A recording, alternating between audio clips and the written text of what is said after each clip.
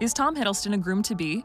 The Marvel star and his girlfriend, actress Zawe Ashton, are engaged, according to multiple reports.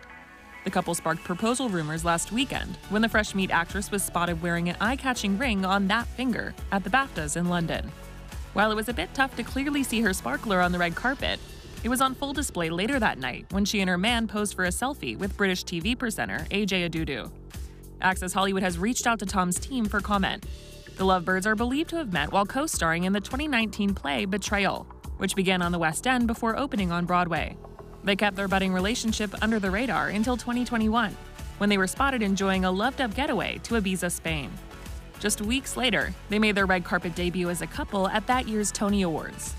While Tom is known for being private about his love life, he did make headlines in 2016 for his relationship with Taylor Swift.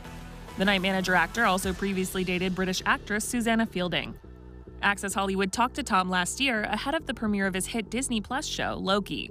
And while he didn't talk about romance, he did talk about his bromance with Chris Hemsworth, and if his new co-star, Owen Wilson, was giving his Australian pal any competition. Is he now replacing your bromance with Chris Hemsworth? I don't know. I think there's room. I think there's enough love for both of them. There's enough to go around.